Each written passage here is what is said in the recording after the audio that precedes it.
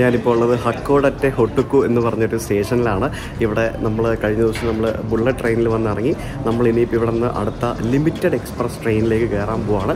Limited express train എന്ന് പറയുമ്പോഴത്തേക്കും ഞാൻ സപ്പോറോ എന്ന് പറഞ്ഞ സ്ഥലത്തേക്കാണ് പോകുന്നത്. 3-ാം നമ്പർ പ്ലാറ്റ്ഫോമിൽ നിന്നാണ് എനിക്ക് പോകേണ്ടത്. ഇവിടെ നിന്ന് ഒരു 4 മണിക്കൂർ ജപ്പാൻ്റെ ഗ്രാമങ്ങളിലൂടെയാണ് നമ്മൾ യാത്ര ചെയ്യാൻ പോകുന്നത്. ഇവിടെ നിന്ന് നോക്കുമ്പോഴത്തേക്കിനും ആ ഒരു റെയിൽവേ സ്റ്റേഷൻ കണ്ട, മഞ്ഞ് മൂടിയ റെയിൽവേ സ്റ്റേഷൻ നമ്മൾ ശ്രീനഗറിലൊക്കെ കാണുന്ന പോലെ എപ്പടി ഇറുക്ക് ആ ട്രാക്കിൽ വരെ മഞ്ഞ കണ്ടോ. 3-ാമത്തെ പ്ലാറ്റ്ഫോമിലാണ് നമ്മുടെ ട്രെയിൻ വരുന്നത്. അപ്പോൾ നമുക്ക് ഈ ലിഫ്റ്റ് എടുത്തിട്ട്, വേറെ ബാഗ് ഉണ്ടല്ലോ, ലിഫ്റ്റ് എടുത്തിട്ട് പ്ലാറ്റ്ഫോമിലേക്ക് പോകാം. നമ്മൾ പ്ലാറ്റ്ഫോമിലേക്ക് എത്തി. തണുത്ത പ്രദേശം കൂടി ആയതുകൊണ്ട് തന്നെ പ്ലാറ്റ്ഫോമൊക്കെ ഓപ്പണാണ്. പിന്നെ എന്താ പറയുക, ബാക്കിയുള്ള സ്ഥലങ്ങളൊക്കെ തണുപ്പുണ്ടാവും, ചില സ്ഥലങ്ങളിൽ ചൂടുണ്ടാവും. ഇതൊക്കെ ഇവിടുത്തെ വെയിറ്റിംഗ് ഏരിയ ആണ്. കണ്ടോ, വെയിറ്റിംഗ് റൂം ഉണ്ട്. റെയിൽവേ സ്റ്റേഷൻ്റെ പുറകെ മൊത്തം മഞ്ഞാണ്. നോക്ക് ഞാൻ ഇറങ്ങാൻ പറ്റുമോ? അയ്യോ, മഞ്ഞ്, ഐസാണ് ഇവിടെ മൊത്തം. ഐസ് വീണ് കിടക്കുക. നോക്കി, ഐസ് വീണ് കിടക്കുന്ന കിടില സ്ഥലം. പക്ഷെ എൻ്റെ പൊന്നു രക്ഷയില്ല കേട്ടോ. നമ്മുടെ ട്രെയിൻ 12:34 കറക്റ്റ് സമയത്ത് ഇവിടെ വരും. 12:34 തന്നെ വരും. ലിമിറ്റഡ് എക്സ്പ്രസ് ട്രെയിൻ എന്ന് പറഞ്ഞു കഴിഞ്ഞാൽ ഈ ദീർഘദൂരം പോകുന്ന എന്നാൽ സ്റ്റോപ്പ് കുറവുള്ള ട്രെയിനുകളാണ് ലിമിറ്റഡ് എക്സ്പ്രസ് ട്രെയിൻ. സ്റ്റോപ്പ് കുറവുള്ളതെന്ന് പറയുമ്പോഴത്തേക്കിന് ഏറ്റവും ഫാസ്റ്റ് പോകുന്നത് നമ്മുടെ ബുള്ളറ്റ് ട്രെയിനുകളാണ്. ആ ബുള്ളറ്റ് ട്രെയിനുകളുടെ താഴെ വരുന്നതാണ് ലിമിറ്റഡ് എക്സ്പ്രസ്. പലതരത്തിലുള്ള ട്രെയിനുകളുണ്ട് ഇവിടെ. നമ്മുടെ നാട്ടിലുള്ളത് പാസഞ്ചറിലെ പാസഞ്ചർ, എക്സ്പ്രസ്, സൂപ്പർ ഫാസ്റ്റ്, പിന്നെ വന്ദേ ഭാരത്, രാജധാനി എന്നൊക്കെ ഉള്ള പോലെ തന്നെ ഇവിടെ ഉണ്ട്. 4 മണിക്കൂർ ആ ലോക്കൽ ട്രെയിനിൽ യാത്ര ചെയ്യാൻ പോകുന്നു. അടുക്കെല്ലാം മഞ്ഞ് കെട്ടിക്കിടക്കുക. നോക്കി,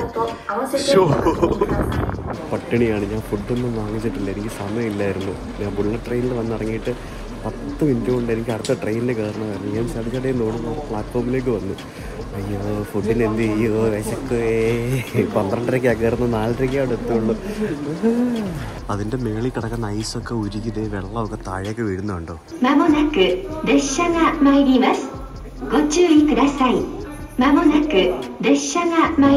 ട്രെയിൻ വരുന്നുണ്ട്.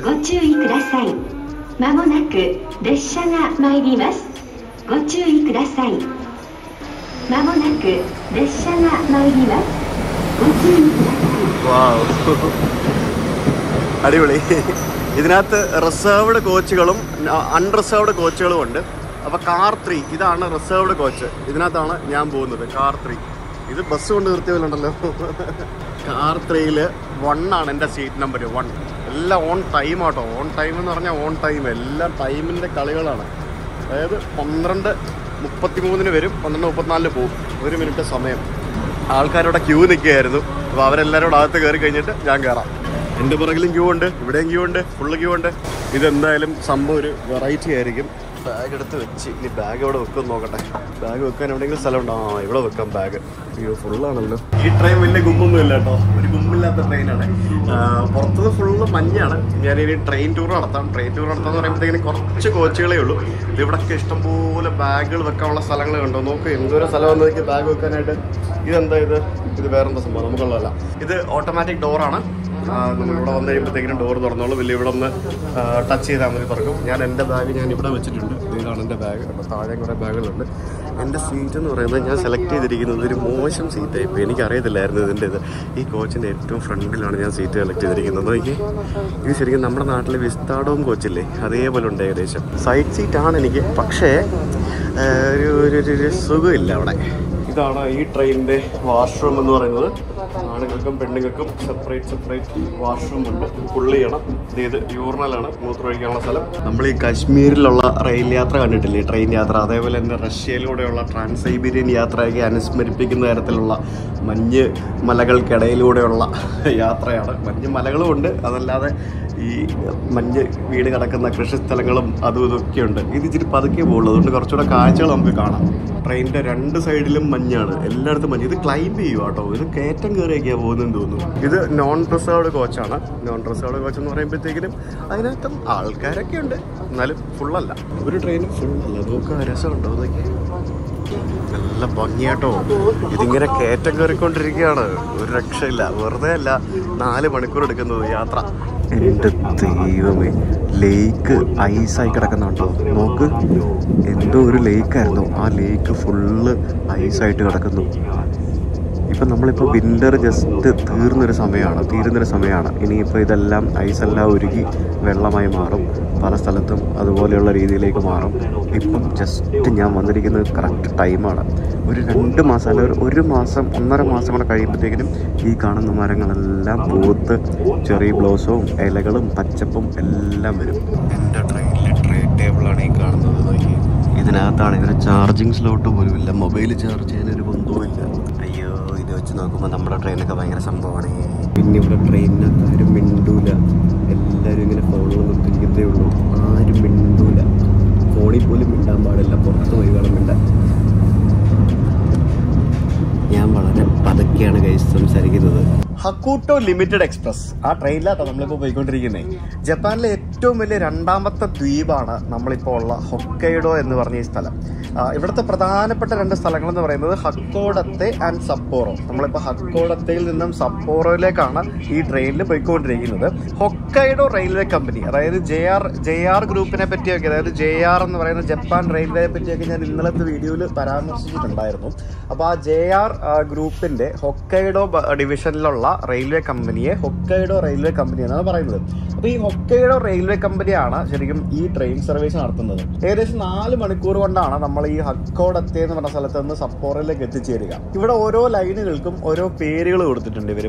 പല സ്ഥലത്തും പല ലൈനാണ്. ഇപ്പം നമ്മൾ മുംബൈയിലൊക്കെ ഉള്ളതുപോലെ തന്നെ. അപ്പോൾ നമ്മൾ ഹക്കോഡത്തെ ലൈന്, ചിത്തോസെ ലൈന്, മുറോറൻ ലൈന്, ഈ 3 ലൈനുകളിലൂടെ ആയിരിക്കും നമ്മൾ ഇന്ന് സഞ്ചരിക്കാൻ പോകുന്നത്.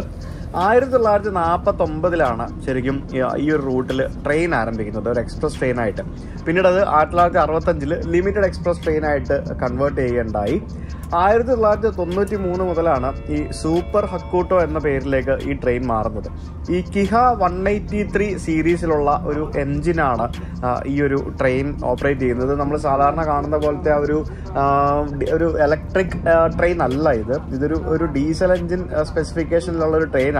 അതുകൊണ്ടാണ് നമുക്ക് ആ ഒരു ഗിയർ ഷിഫ്റ്റും ബാക്കിയുള്ള സംഭവങ്ങൾ ഞാൻ പറഞ്ഞില്ലേ, ശരിക്കും ഒരു ബസ് പോകുന്നൊരു ഫീൽ എനിക്ക് കിട്ടുന്നുണ്ടെന്ന് ഞാൻ പറഞ്ഞില്ലേ, ഏകദേശം അതേപോലെ തന്നെയുള്ള ഒരു സംഭവമാണ്. നമ്മുടെ നാട്ടിലെ പോലെ ലോക്കോ വെച്ചിട്ട്, അതായത് നമ്മൾ സാധാരണ പറയുമ്പോൾ എൻജിൻ വെച്ച് വലിച്ചുകൊണ്ട് പോകുന്ന ഒരു സിസ്റ്റം അല്ല ഇവിടെ വേറൊരു സീരീസിലുള്ള ഒരു ട്രെയിനാണ്. റെയിൽവേനെ പറ്റി കൂടുതൽ അറിയാവുന്ന ആളുകൾക്ക് അതിനെപ്പറ്റി വ്യക്തമായിട്ട് അറിയാൻ പറ്റും. നിങ്ങൾക്ക് അതിനെപ്പറ്റി കൂടുതൽ ടെക്നിക്കൽ അറിയാമെന്നുണ്ടെങ്കിൽ വീഡിയോയുടെ താഴെയൊക്കെ കമന്റ് ചെയ്യുക. അപ്പോൾ ഈ കിഹ 183 സീരീസിലുള്ള ആ ഒരു എൻജിൻ വെച്ചിട്ടാണ് ഇത് ആദ്യമായിട്ട് ഈ ഒരു റൂട്ടിൽ ട്രെയിൻ ഓടിക്കൊണ്ടിരുന്നത്.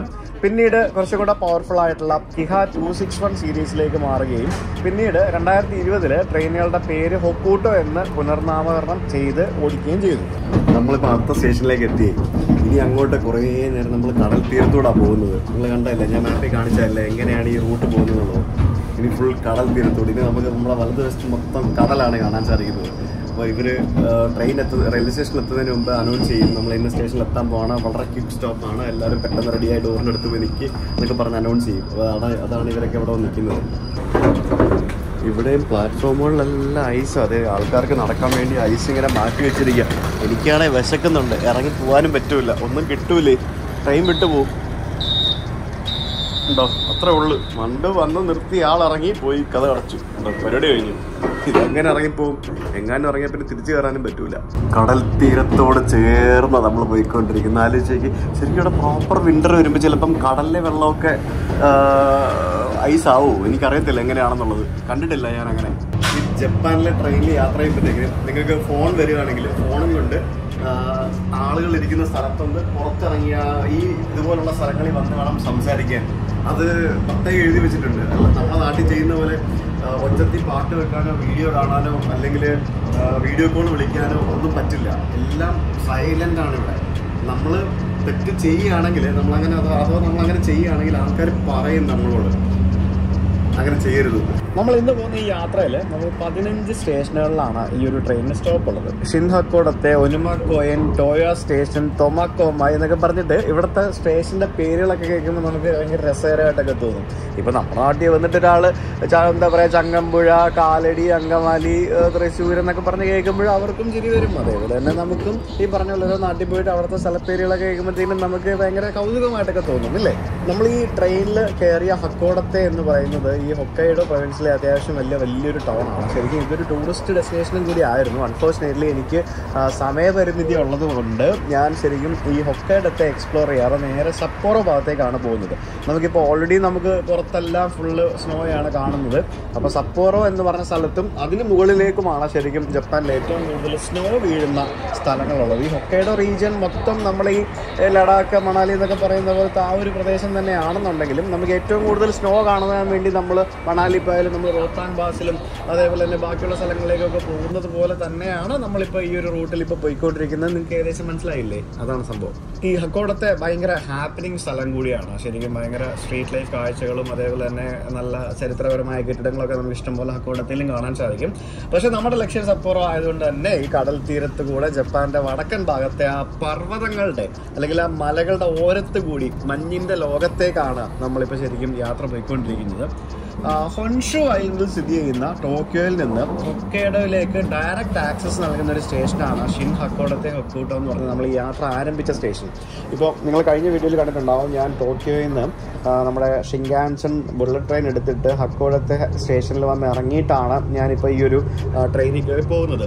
ഭാവിയിൽ ചിലപ്പം വർഷങ്ങൾ കഴിഞ്ഞിട്ട് ഈ ഒരു റൂട്ടിലും അങ്ങ് സപ്പോറോ വരെയോ അതിന് മുകളിലേക്കോ ബുള്ളറ്റ് ട്രെയിനുകൾ വന്നുകൂടായികയെന്നില്ല. പക്ഷേ എന്നിരുന്നാലും ഈ ഒരു റൂട്ടിൽ യാത്ര ചെയ്തപ്പോൾ എനിക്ക് മനസ്സിലാക്കാൻ സാധിച്ചത് ഇവിടെ കൺസ്ട്രക്ഷൻ കുറച്ച് വെല്ലുവിളികളാണ്. കാരണം നമ്മൾ ഗൂഗിൾ മാപ്പ് എടുത്ത് നോക്കിക്കഴിഞ്ഞാൽ തന്നെ ഇതിൻ്റെ ട്രെയിനിൻ്റെ റൂട്ട് വളഞ്ഞു തിരിഞ്ഞാണ് പോകുന്നത്. അത് മിക്കവാറും നടുക്കൂടെ അതിഭയങ്കരമായിട്ടുള്ള മലകളുള്ളത് കാരണം ആ മലകളിൽ കൂടെ കയറി അല്ലെങ്കിൽ മലകൾ തുരന്നൊക്കെ ടണലൊക്കെ പണിത് അത്ര എക്സ്പെൻസീവ് ആക്കണ്ട, കുറച്ച് ദൂരമല്ലേ ഉള്ളൂ. അതുകൊണ്ടായിരിക്കും ഇങ്ങനെ വളഞ്ഞൊക്കെ കടൽ തീരത്ത് കൂടി തന്നെ നമ്മൾ പോകുന്നത്.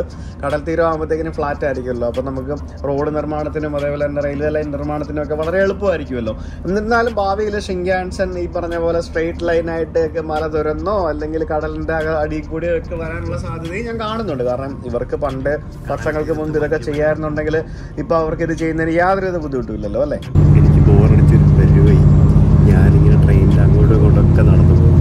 ഇതിൻ്റെ പുറകിൽ ഒരു first class കോച്ചുണ്ട്, അടിപൊളിയൊരു first class coach, 1/2 seating ലേഔട്ടിൽ green car എന്ന് പറയും. നല്ല രസമായിരുന്നു കാണാനായിട്ട്. ഞാൻ പിന്നെ ഇപ്പം എൻ്റെ പുറകിലത്തെ ഒരു കോച്ചിൽ വന്നിട്ട് ഇപ്പുറത്തെ സൈഡിൽ കടൽ കാണുന്ന രീതിയിലുള്ള ഒരു സീറ്റ് എടുത്തിരുന്നു. ഈ ഭാഗത്ത് കടൽ ഐസാകുമോ എന്ന് ചോദിച്ചു കഴിഞ്ഞാൽ എനിക്കറിയത്തില്ല കേട്ടോ. ഞാൻ ഇതിന് പറഞ്ഞാണ്, നമ്മൾ അന്റാർട്ടിക്കയൊക്കെ സംഭവിക്കുന്ന പോലെ ഇവിടെ സംഭവിക്കുമെന്ന് എനിക്കറിയത്തില്ല, പക്ഷേ ചില സ്ഥലങ്ങളിലൊക്കെ സംഭവിക്കും. ഇത് ശരിക്കും നമ്മുടെ ജനശതാബ്ദി ട്രെയിൻ പോലെ കേട്ടോ. നമ്മുടെ ജനശതാബ്ദിയിൽ ചാർജ് ചെയ്യാനുള്ള സ്ഥലമൊക്കെ ഉണ്ട് മൊബൈലിൽ, ഇവിടെ അതൊന്നുമില്ല. പക്ഷേ ഇത് ചാരാം, നല്ല അടിപൊളിയായിട്ട് ചാരാം, നല്ല കംഫർട്ടബിൾ സീറ്റിംഗ് ആണ്.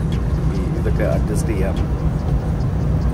ഇവിടെ അടുത്ത് ഒരു ലേക്ക് തോയ എന്ന് പറഞ്ഞൊരു ലേക്ക് ഉണ്ട്. അപ്പോൾ ആ ഒരു ലേക്ക് തോയ സ്ഥിതി ചെയ്യുന്നൊരു സ്ഥലമായതുകൊണ്ടാണ് അവിടുത്തെ സ്റ്റേഷന് തോയ സ്റ്റേഷൻ എന്ന് പേര് കൊടുത്തിരിക്കുന്നത്. നമ്മുടെ നാട്ടിലിപ്പോൾ മൂകാംബിക ക്ഷേത്രം സ്ഥിതി ചെയ്യുന്ന സ്റ്റേഷന്റെ അടുത്ത് മൂകാംബിക റോഡെന്ന് നമ്മൾ കൊടുത്തിട്ടില്ലേ. മൂകാംബികയിൽ റെയിൽവേ സ്റ്റേഷൻ ഇല്ലെങ്കിലും ബൈന്ദൂർ റെയിൽവേ സ്റ്റേഷന് മൂകാംബിക റോഡെന്നും പറഞ്ഞിട്ട് നമ്മൾ പറയുമല്ലോ. ഇപ്പോൾ വൈക്കം റോഡാണ്, പിറവം റോഡെന്നൊക്കെ പറഞ്ഞിട്ട് നമ്മൾ പറയുന്ന പോലെ തന്നെ ഏകദേശം അതേപോലൊക്കെ തന്നെയാണ് ലോകമെമ്പാടും സ്റ്റേഷനുകൾക്കൊക്കെ പേര് കൊടുക്കുന്നത്. ശരിക്കും പറഞ്ഞാൽ നമ്മളിപ്പോൾ ഈ യാത്ര ചെയ്യുന്ന ഈ ട്രെയിൻ യാത്ര ഉണ്ടല്ലോ, ഇത് ശരിക്കും ഒരു ഭയങ്കര ഒരു ടൂറിസ്റ്റ് ആക്ടിവിറ്റി കൂടിയാണ്.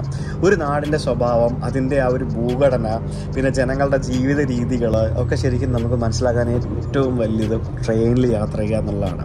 ബുള്ളറ്റ് ട്രെയിൻ യാത്ര ചെയ്താൽ നമുക്ക് ആ ഒരു ഫീൽ കിട്ടത്തില്ല. കാരണം അതിങ്ങനെ ചൂന്ന് പറഞ്ഞിങ്ങനെ പറന്ന് പോയിക്കൊണ്ടിരിക്കുക. നമുക്ക് ശരിക്കും ഒരു റിയൽ ഫീൽ കിട്ടണമെങ്കിൽ നമ്മൾ ഇതുപോലെയുള്ള എക്സ്പ്രസ് ട്രെയിനുകൾ, ലോക്കൽ ട്രെയിനുകളിലൊക്കെ നമ്മൾ യാത്ര ചെയ്താൽ മാത്രമേ നമുക്ക് ഇതൊക്കെ കിട്ടുള്ളൂ. കാരണം ഗ്രാമീണ പ്രദേശങ്ങളിലൂടെ ആയിരിക്കും ഏറ്റവും കൂടുതൽ ട്രെയിനുകൾ സഞ്ചരിക്കുന്നത്. നമ്മൾ ഈ ടോക്കിയോ നഗരത്തിൽ കാണുന്ന കാഴ്ച നമുക്ക് ജപ്പാന്റെ ഗ്രാമങ്ങളിൽ കാണാൻ സാധിക്കില്ലല്ലോ. അതേപോലെ ഗ്രാമങ്ങളിൽ കാണുന്ന കാഴ്ച നമുക്ക് നഗരങ്ങളിലും കിട്ടില്ലല്ലോ. നമ്മളിപ്പോൾ വീണ്ടും ഏതൊരു സ്റ്റേഷനിലെത്തി. ഇവിടെ നിന്നും ആരും ഇറങ്ങുന്നില്ല കേട്ടോ. ആരെങ്കിലുമൊക്കെ ഇറങ്ങുന്നുണ്ടായിരുന്നെങ്കിൽ നമുക്ക് കാണാമായിരുന്നു, പക്ഷെ ആരും ഇറങ്ങുന്നില്ല.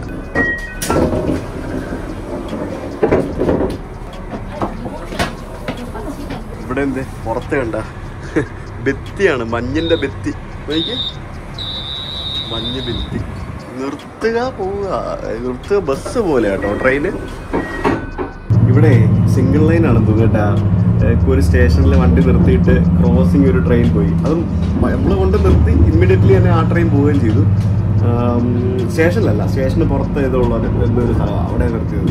ഫുള്ള് മഞ്ഞ് വീണ് കിടക്കുക കേട്ടോ. പക്ഷേ ഞാനൊരിക്കലും എക്സ്പെക്ട് ചെയ്ത ജപ്പാൻ അങ്ങനല്ല. എനിക്ക് എൻ്റെ മനസ്സിലുള്ള ജപ്പാൻ ഇങ്ങനെയൊന്നും അല്ല. ഇതല്ല ഞാൻ കരുതിയ ജപ്പാൻ. ജപ്പാനിൽ മഞ്ഞ് വീഴുന്നൊക്കെ കേട്ടിട്ടുണ്ടെങ്കിലും ഇത്രയൊക്കെ ഡെൻസായിട്ട് നമ്മൾ പല സ്ഥലങ്ങളിലും കാണുന്ന പോലെ ഇത്രയും ഡെൻസായിട്ട് മഞ്ഞുണ്ടാവുമെന്ന് ഞാൻ ഒരിക്കലും പ്രതീക്ഷിച്ചില്ല കേട്ടോ. ഞാൻ ഈ മിണ്ടാൻ മുട്ടി നിന്നിട്ട് ഞാൻ ഇവിടെ വന്ന് നിന്നിട്ടാണ് സംസാരിക്കുന്നത്. പിന്നെ അത് മാത്രമല്ല, ഇതൊരു ബസ് പോകുന്ന ഫീലാട്ടോ എനിക്ക് ഇതിനകത്ത് ഇരിക്കുമ്പോൾ കിട്ടുന്നത്. ഒരു ട്രെയിനിലിരിക്കുന്ന ഫീൽ ചെയ്യല്ല, ഗിയർ മാറുന്ന ജർക്കൊക്കെ ഫീൽ ചെയ്യും നമുക്ക്. ഇവർ ഗിയർ മാറുന്ന പോലെയൊക്കെ എനിക്കറിയത്തില്ല എന്താണ്, ഭയങ്കര ആട്ടവും ബഹളവും. നമ്മളീ പോകുന്ന ട്രെയിൻ സഞ്ചരിക്കുന്നത് ഉച്ചിയൂര ഉൾക്കടലിന്റെ പ്രദേശത്ത് കൂടിയാണ്. ഉച്ചിയൂര എന്നാണ് ഈ ഒരു ഉൾക്കടലിന്റെ അറിയപ്പെടുന്ന ഒരു പേര്. ജപ്പാന്റെ ചരിത്രം ആരംഭിക്കുന്നത് തന്നെ ശരിക്കും ഈ തീരത്ത് നിന്നാണെന്ന് പറയണം. ജപ്പാന്റെ ചരിത്രം പറഞ്ഞ സമയത്ത് ഞാൻ ഓൾറെഡി സൂചിപ്പിച്ചൊരു കാര്യമുണ്ട്, ജോമോന്റെ കാലത്തെ കുറിച്ച്. അതായത് BC 3000 നൂറ്റാണ്ട് വരെ ജീവിച്ച ഒരു ജനസമൂഹം ഉണ്ടായിരുന്നു. ജോമോൻ കാലത്തെ ആളുകൾ അന്ന് താമസിച്ചിരുന്നത് ഈ തീരപ്രദേശത്താണ് പ്രധാനമായിട്ടും. ഇവിടെ നിന്നാണ് ശരിക്കും ജപ്പാന്റെ ചരിത്രം ആരംഭിക്കുന്നത്. അവർ വേട്ടയാടല്, മീൻപിടുത്തം തുടങ്ങിയ പല പല ജോലികൾ ചെയ്താണ് അന്ന് അവരെ ജീവിതം മുന്നോട്ട് നീക്കിയിരുന്നത്. ഇതേപോലെ തന്നെ ഈ ഉൾക്കടലിനോട് ചേർന്ന് സ്ഥിതി ചെയ്യുന്ന മൗണ്ട് ഉസു എന്ന പർവ്വതം 1796 പൊട്ടിത്തെറിച്ച് കടലിൽ പതിച്ചിരുന്നു. അതായത് ഇവിടെ ധാരാളം അങ്ങനത്തെ സംഭവങ്ങളൊക്കെ നടക്കാറുള്ളതാണ്. അതുകൊണ്ട് തന്നെ ഉച്ചിയൂര ഉൾക്കടലിനെ ഒരു വോൾക്കാനോ ബേ എന്നും കൂടി നമുക്ക് പറയാം. നമ്മൾ ഈ യാത്ര ചെയ്യുന്ന സമയത്തുണ്ടല്ലോ, നമ്മൾ സഞ്ചരിക്കുന്ന ആ സ്ഥലങ്ങളുടെ ചരിത്രവും പ്രാധാന്യവും ഒക്കെ മനസ്സിലാക്കി യാത്ര ചെയ്ത് കഴിഞ്ഞാൽ നമ്മുടെ ആ ഒരു യാത്രയുടെ ആ ഒരു മനോഭാവത്തിൽ തന്നെ വലിയ വ്യത്യാസമുണ്ടാകും. അല്ലെങ്കിൽ ഇതൊക്കെ വെറും കാടും മലയും കടലും മാത്രമായപ്പോൾ, ഇപ്പം ഞാൻ ഈ കഥകളൊക്കെ നിങ്ങളോട് പറയാതെ വെറുതെ മ്യൂസിക് ഇട്ട് ഈ വിഷ്വൽസ് ഒക്കെ നിങ്ങളെ കാണിച്ചു കഴിഞ്ഞാൽ നിങ്ങൾ വെറുതെ കടലാണ് മലയാണ് എന്ന് കരുതിയിരിക്കത്തേ ഉള്ളൂ. ഞാൻ ഇത്രയും സംഭവങ്ങൾ റിസർച്ച് ചെയ്തിട്ട് നിങ്ങളോട് പറയുമ്പോഴത്തേക്കിനും നിങ്ങൾക്കും അത് ഇൻഫർമേറ്റീവ് ആവുകയാണ്, എനിക്കും അത് ഇൻഫർമേറ്റീവ് ആവുകയാണ്. ഈ ഒരു വശത്ത് ഉച്ചിയൂര ഉൾക്കടലും മറുവശത്ത് ഈ മലകൾക്കിടയിലൂടെ സഞ്ചരിച്ച് നമ്മുടെ ട്രെയിൻ ഈ തൊമാക്കോയി എന്ന സ്റ്റേഷനിലാണ് ഇപ്പോൾ എത്തിച്ചേർന്നിരിക്കുന്നത്. ഈ സ്ഥലത്തിനൊരു പ്രത്യേകതയുണ്ട്. എന്താണെന്ന് വെച്ച് കഴിഞ്ഞാൽ ഈ ഹൊക്കോഡയെ ജപ്പാന് ചുറ്റുമുള്ള സ്ഥലങ്ങളുമായി ബന്ധിപ്പിക്കുന്ന നിരവധി ഫെറി സർവീസുകളുള്ള ഒരു തുറമുഖ നഗരമാണ് ഈ തൊമാക്കോമായി എന്ന് പറയുന്നത്. ഈ തുറമുഖത്ത് നിന്ന് 4 കമ്പനികൾ ജപ്പാന്റെ വിവിധ സ്ഥലങ്ങളിലേക്ക് ഫെറി സർവീസ് നടത്തുന്നുണ്ട്. ഹൊക്കൈഡോയെ സംബന്ധിച്ച് ഇതൊരു പ്രധാനപ്പെട്ട വ്യാവസായിക കേന്ദ്രം കൂടിയാണ്. ഈ ഹക്കൂട്ടോ ലിമിറ്റഡ് എക്സ്പ്രസ് ട്രെയിൻ എന്ന് പറയുന്നത് ഈ ഹൊക്കൈഡോയുടെ നാട്ടിൻപുറത്തെ ഭംഗിയും അതുപോലെ തന്നെ മനോഹാരിതയൊക്കെ അനുഭവിച്ച് പോകാൻ ഈ യാത്രക്കാർക്ക്, പ്രത്യേകിച്ച് ടൂറിസ്റ്റുകൾക്ക് വലിയൊരു ഓപ്ഷനാണ്. ഇപ്പോൾ അതുകൊണ്ട് തന്നെയാണ് ഞാൻ ടോക്കിയോയിൽ നിന്നും 1.5 മണിക്കൂർ വിമാനത്തിൽ കയറിയിരുന്നാൽ ഇതിൻ്റെ 4-1 പൈസയും കൊണ്ട് എനിക്ക് ഈ സപ്പോറയിൽ എത്താമായിരുന്നു. ഈ ഒരു ദിവസം മുഴുവൻ വിശപ്പ് സഹിച്ച് ഈ ട്രെയിനിലിരിക്കേണ്ട ആവശ്യമില്ലായിരുന്നു. നമ്മളിങ്ങനെ ഒരു ദൃശ്യങ്ങളും മറ്റുമൊക്കെ നമുക്ക് എക്സ്പീരിയൻസ് ചെയ്യണമെന്നുണ്ടെങ്കിൽ നമ്മളിങ്ങനെ ട്രെയിനിൽ യാത്ര ചെയ്താൽ മാത്രമല്ലേ പറ്റുള്ളൂ. അതാണ് അങ്ങനെ ആ ഹൊക്കൈഡോയുടെ നാട്ടിൻപുറത്തെ ഭംഗിയും മനോഹാരിതയും ഒക്കെ അനുഭവിക്കാൻ ആഗ്രഹിക്കുന്നവർക്ക് ഈ വീഡിയോയും ഇനി അങ്ങോട്ടുള്ള വീഡിയോയും ഒക്കെ ഭയങ്കര വലിയ ഒരു സീനിക് ബ്യൂട്ടി ആയിരിക്കും സമ്മാനിക്കുക. അപ്പോൾ സുഖപ്രദമായ സൗകര്യങ്ങളും അതിശയകരമായ കാഴ്ചകളും സൗകര്യപ്രദമായ റൂട്ടുമുള്ള ഈ ഒരു ട്രെയിൻ യാത്ര എല്ലാവർക്കും നല്ലൊരു അനുഭവം തന്നെ സമ്മാനിക്കുമെന്ന് എനിക്ക് ഉറപ്പുണ്ട്. അപ്പോൾ ഇനി നമ്മൾ മഞ്ഞിൻ്റെ ലോകത്തേക്ക് പോവുകയാണ്, സപ്പോറോ എന്ന് പറഞ്ഞ സ്ഥലത്തേക്ക്. റെഡിയല്ലേ എക്സ്പ്ലോർ ചെയ്യാനായിട്ട്? യെസ്.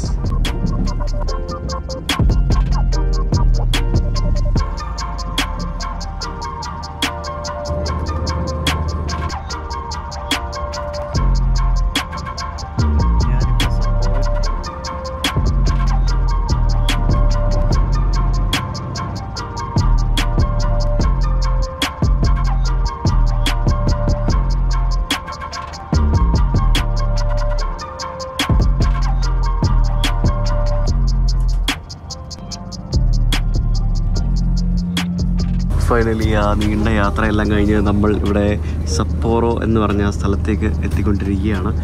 ഇവിടെ ഈ കഴിഞ്ഞ ആഴ്ചയോ എങ്ങാണ്ട് വരെ ഇവിടെ കംപ്ലീറ്റ് സ്നോ ഫെസ്റ്റിവൽ നടക്കുന്നുണ്ടായിരുന്നു. അപ്പോൾ അത് കഴിഞ്ഞു അൺഫോർച്ചുനേറ്റ്ലി.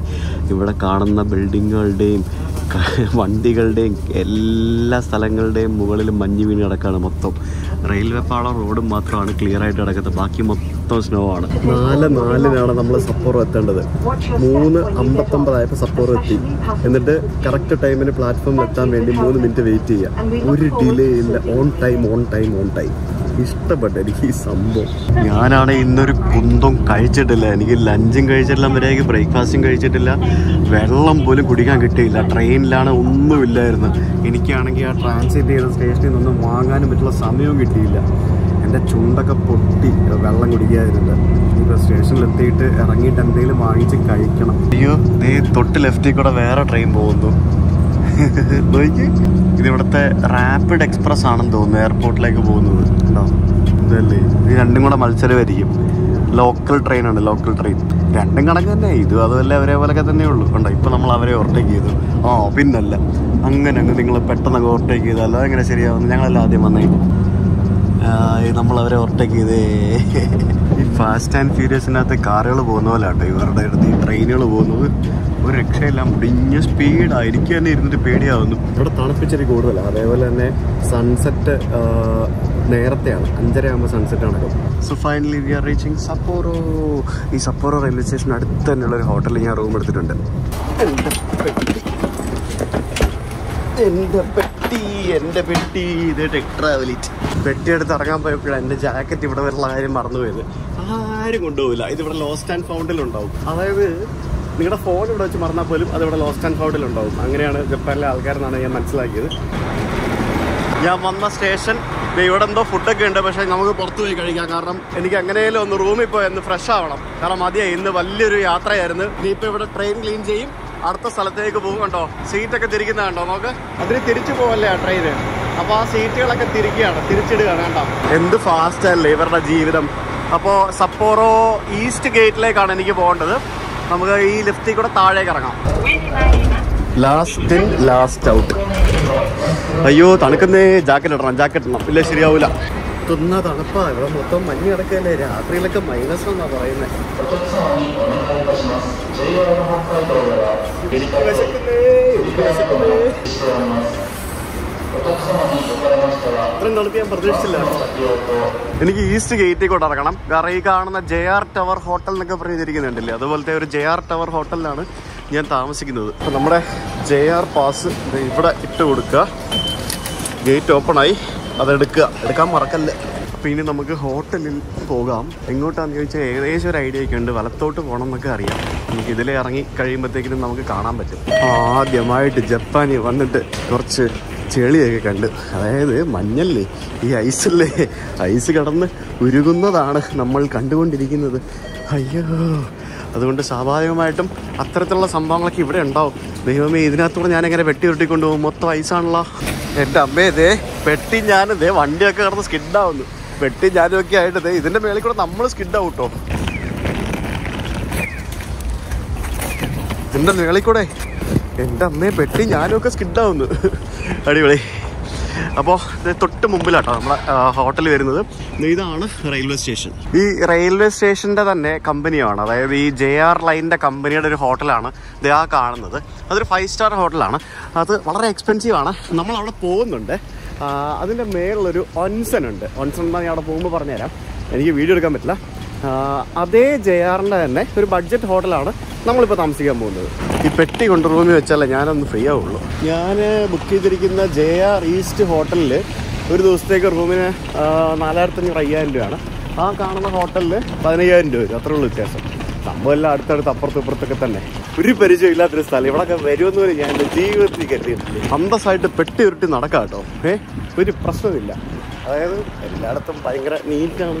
ഇതല്ലേ നമ്മുടെ ഹോട്ടലാണ്. അതേ JR ഈസ്റ്റ് ഹോട്ടൽ മെറ്റ്സ് സപ്പോറോ. ഇതല്ലേ എൻട്രൻസ്. നമുക്ക് അകത്തേക്ക് പോവാം. Let's go inside. 2nd floor reception, 1st floor restaurant, reception 2nd ഫ്ലോറില്ല, അവിടേക്ക് പോകണം. 2nd ഫ്ലോർ എന്ന് പറഞ്ഞാൽ ഇതിൻ്റെ തൊട്ട് മേളത്തെ നില കേട്ടോ. കാരണം ഇവിടെ ഗ്രൗണ്ട് ഫ്ലോർ ഇല്ല, ഇവിടെ 1st ഫ്ലോർ മാത്രമേ ഉള്ളൂ. ഇവിടെ റൂമിൽ വാഷിംഗ് മെഷീൻ ഡ്രൈവറൊക്കെ ഇരിക്കുന്നുണ്ടല്ലേ. ഇതെല്ലാ ഹോട്ടലുകളിലും ഉണ്ടാവും. നമുക്ക് ഇവിടെ ഒന്ന് തുണി അലക്കാം, ഉണക്കിയെടുക്കാം. അങ്ങനത്തെ എല്ലാ സെറ്റപ്പും ഉണ്ടാവും ഇവിടെ. വളരെ സിമ്പിളായിട്ട് ചെക്ക് ഇൻ ചെയ്തെന്ന് പറയുമ്പോഴത്തേക്കും ആ കോട്ടിൽ നിന്ന് പുള്ളി എന്നെ സഹായിച്ചു. വളരെ സിമ്പിളായിട്ട് മെഷീൻ വഴി ചെക്ക് ഇൻ ചെയ്തു. ഇനി നമുക്ക് ലിഫ്റ്റ് കയറി റൂമിലേക്ക് പോകാം. 608 ആണ് എൻ്റെ റൂം നമ്പർ. കാർഡിൽ ടാപ്പ് ചെയ്തിട്ട് 6 ഞെക്കി കഴിഞ്ഞാൽ 6ലേക്ക് പോകും. Yes, so let's go to 602. കൊള്ളാലോ, അടിപൊളിയാണല്ലോ. 602 അല്ല, 608 ആയിരുന്നു എൻ്റെ റൂം. ഞാൻ മാറിപ്പോയി. ടാപ്പ് ചെയ്യാൻ നോക്കിയിട്ട് വർക്ക് ചെയ്തില്ല. 608. യെസ്, ഇതാണ് എൻ്റെ റൂം. നല്ല ബെഡ്, നല്ല ബെഡാണ്. 2 പേർക്ക് കിടക്കാം. 2 പില്ലോ വെച്ചിട്ടുണ്ട്.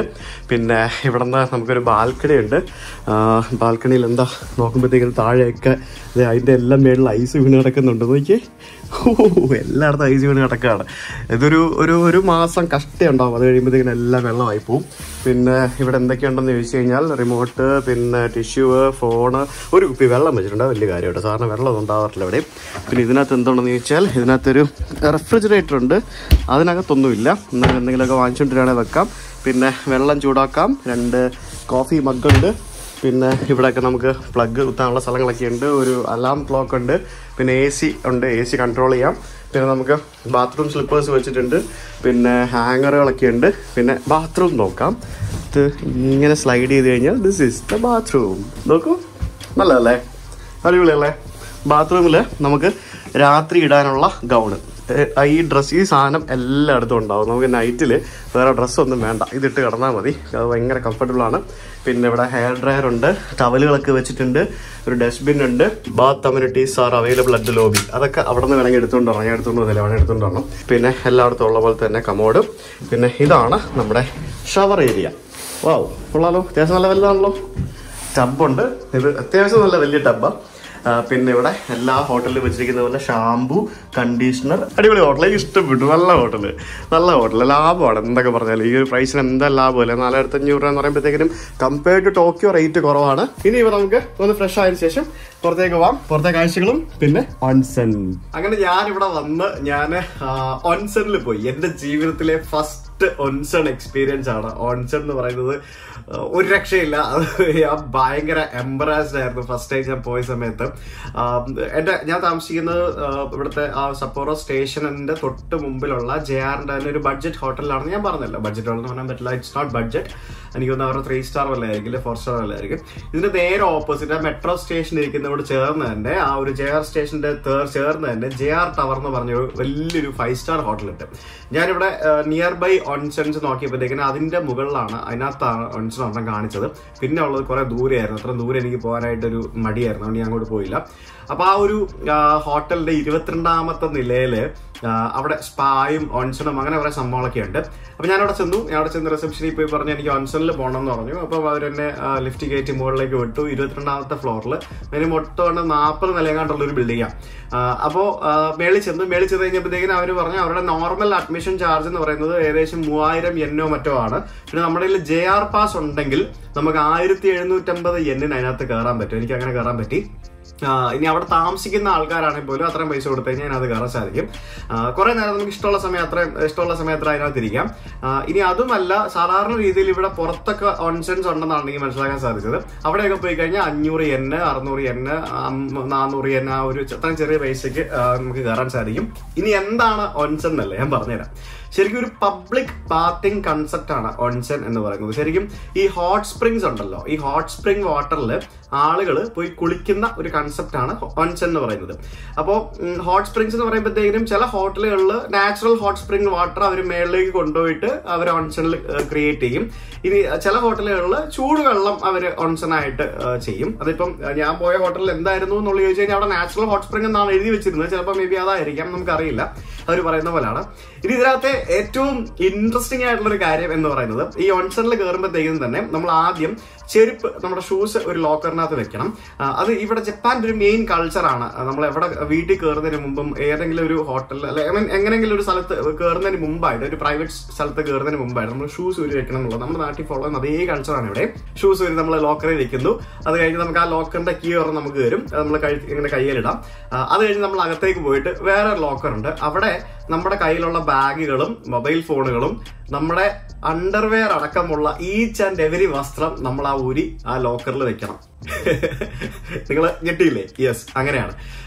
ഓൺസണില് ആളുകള് തുണി ഇല്ലാതെയാണ് കുളിക്കുന്നത്. അതായത് അവിടെ തുണി അലൗഡ് അല്ല.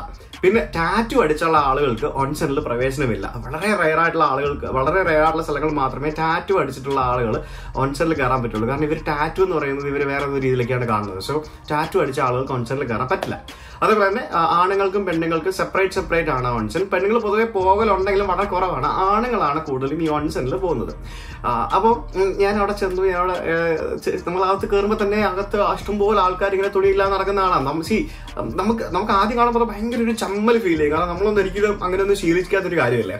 അപ്പൊ അകത്ത് പോയിട്ട് ഞാൻ എന്റെ തുണിയെല്ലാം ഊരി വെച്ചു. നമ്മൾ അറിയാത്തവരാരും ഇല്ലല്ലോ, പിന്നെ ഡസൻ മാറ്റർ. നമ്മൾ തുണിയെല്ലാം ഊരി ഇട്ടു. അപ്പൊ നമുക്ക് ടവൽ തരും. പിന്നെ ഇതുപോലത്തെ ഒരു ഡ്രസ്സ് തരും. നമുക്ക് അങ്ങോട്ടും ഇങ്ങോട്ടൊക്കെ നടക്കണമെങ്കിലോ അല്ലെങ്കിൽ വാഷ്റൂമിൽ പോകണമെങ്കിലോ അല്ലെങ്കിൽ നമുക്ക് അവിടെ കുറെ ഈ സൺബാത്ത് പോലെ കുറെ കസേരകൾ കിട്ടിയിട്ടുണ്ടാവും. അവിടെ പോയി ഇരിക്കണമെങ്കിൽ ഇതുപോലത്തെ ഡ്രസ്സ് തരും. ഈ സൗകര്യങ്ങൾ പൈസ കൂടുതൽ കൊടുക്കുമ്പോൾ കിട്ടുന്ന സൗകര്യങ്ങളാട്ടോ. ചില സ്ഥലങ്ങളിൽ പോയി കഴിഞ്ഞാൽ, സാധാരണ ഓൺസണിലൊക്കെ പോയി കഴിഞ്ഞാൽ നമ്മൾ ടവലിന് നമ്മൾ എക്സ്ട്രാ പൈസ കൊടുത്തിട്ട് നമ്മൾ റെന്റ് ഔട്ട് ചെയ്യണം. പിന്നെ ഹെയർ ഡ്രയർ യൂസ് ചെയ്യണമെങ്കിൽ എക്സ്ട്രാ പൈസ കൊടുത്ത് റെന്റ് ഔട്ട് ചെയ്യണം. ഇങ്ങനെയുള്ള വലിയ വലിയ സ്ഥലങ്ങളിൽ പോകുമ്പോഴത്തേക്കും അതിന്റെ ഒന്നും ആവശ്യം ഉണ്ടാവില്ല, എല്ലാം ഇൻക്ലൂഡഡ് ആയിരിക്കും. അപ്പൊ അതിന് നമുക്ക് 2 ടവൽ വരും, ഒരു ചെറിയ ടവലും ഒരു വലിയ ടവലും. ഈ വലിയ ടവല് പോലും ആൾക്കാർ അകത്തേക്ക് കൊണ്ടുപോകില്ല, ചെറിയ ടവൽ മാത്രമേ കൊണ്ടുപോകുള്ളൂ. സാധാരണ ഇച്ചിരി ചമ്മലുള്ള ആൾക്കാർ ചെയ്യുന്നത് ഈ ചെറിയ ടവൽ കയ്യിലെടുത്തിട്ട് ഇങ്ങനെ പൊത്തിപ്പിടിച്ചിട്ട് അകത്തോട്ട് നടന്നു പോകും. അതാണ് ശരിക്കും മെയിൻ ആയിട്ട് ചെയ്യുന്നത്. അപ്പൊ ഞാനും ഈ പറഞ്ഞാൽ അകത്ത് പോയി ചെറിയ ടവൽ തുണിയെല്ലാം അവിടെ ഊരിയിട്ട് ഈ ചെറിയ ടവൽ കൊടുത്ത് പൊത്തിപ്പിടിച്ച് നേരെ അകത്തോട്ട് പോയി. അപ്പൊ ഓൺസണിൽ പോയി കഴിഞ്ഞാൽ ഫസ്റ്റ് ചെയ്യേണ്ട കാര്യം എന്ന് പറയുന്നത്, നമ്മൾ ആദ്യം ഓൺസൺ ഹോട്ട് സ്പ്രിങ്ങിനകത്ത് ഇറങ്ങുന്നതിന് മുമ്പായിട്ട് നമ്മൾ ആദ്യം കുളിച്ച് ഫ്രഷ് ആവണം. അത് കുളിക്കുന്നത് ഇവര് പ്രത്യേക രീതിയില്ല, 2 രീതിയിൽ കുളിക്കാം. ഒന്ന്, നമ്മൾ സാധാരണ ഷവർ പോലുള്ള ഷവറുകളുണ്ട്, ആ ഷവർ റൂംസ് ക്യൂബിക്കിൾസ് ഉണ്ടാവും, അതെല്ലാം ഓപ്പൺ ആട്ടോ. ഷവർ ക്യൂബിക്കിൾസിൽ നമ്മൾ പോയി ഷവറിൽ കുളിക്കാം. ഇനി രണ്ടാമത്തെന്ന് പറയുന്നത്, അവിടെ നിലത്ത് ഒരു ചെറിയൊരു കസേര ഇട്ടിട്ടുണ്ടാവും. ആ കസേരയിൽ ഇരിക്കും. താഴെ ഇങ്ങനെ ചെറിയ നമ്മൾ ഈ സ്റ്റൂളില്ലേ, നമ്മൾ ബാത്റൂമിൽ കുളിക്കുമ്പോൾ സ്ഥലങ്ങളിൽ ആൾക്കാർ ഇരിക്കാനൊക്കെ ഉപയോഗിക്കുന്ന ചെറിയ സ്റ്റൂളില്ല, ഇത്ര ഹൈറ്റുള്ളത്, അതിന്റെ മേളിൽ നമ്മൾ ഇരുന്നിട്ട് അവിടെ ഷാമ്പുവും കണ്ടീഷണറും ബോഡി വാഷൊക്കെ വെച്ചിട്ടുണ്ടാവും. നമ്മൾ ഫുൾ നമ്മുടെ ശരീരം മുഴുവൻ സോപ്പിട്ട് കഴുകി കുളിക്കണം. അവിടെ നമുക്ക് ഷവറും ചൂടുവെള്ളവും മറ്റു സംഭവങ്ങളെല്ലാം കിട്ടും.